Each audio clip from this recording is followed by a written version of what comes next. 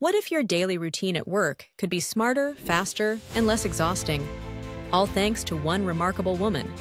Lillian Gilbreth, a pioneering psychologist and engineer, revolutionized the way we work by introducing time-motion studies in the early 20th century.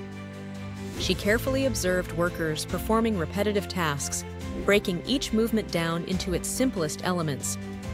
By analyzing these motions, she identified unnecessary steps and suggested improvements, making tasks more efficient and less physically demanding. Gilbreth didn't just focus on speed, she deeply cared about people. She applied principles of psychology to ensure workers' well-being, laying the essential groundwork for modern ergonomics. Her innovations led to better tool designs, adjustable workstations, and even the invention of the foot pedal trash can.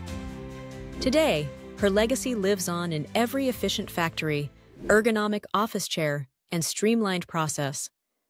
Next time you breeze through a task at work, remember, Lillian Gilbreth's genius is making your day easier, one motion at a time.